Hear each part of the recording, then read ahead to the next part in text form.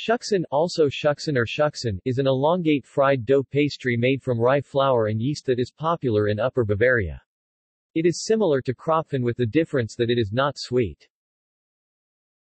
The name possibly derives from its elongated oval shape that resembles a shoe sole. The German word is Schuh, but this theory is questionable, as the local dialect deforms diphthongs in another way.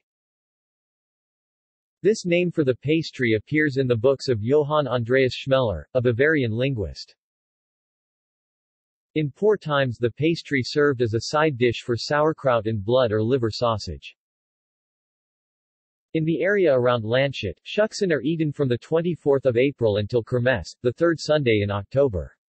In the foothills of the Alps and in the Chiemgau they are eaten on 12th day.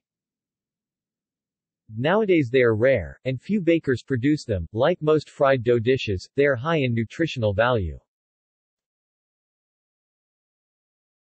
See also: List of fried dough foods. Kropfen.